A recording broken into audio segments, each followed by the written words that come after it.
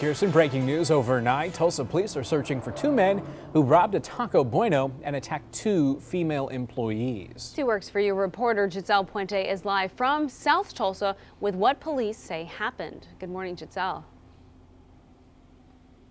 Good morning, Tanaya. Daniel, police tell us that two men armed with a handgun broke into this Taco Bueno at 87th and Lewis, went in, and then assaulted two female employees. Now, one of them had to be taken to the hospital. The other woman was okay. Now, police said the employees were working at the fast food restaurant when someone threw a rock through the rear glass door. This happened before the store closed around 12:30. Officers said after the assault, the employees ran out to the Walmart nearby on 81st and Lewis to get help and call police.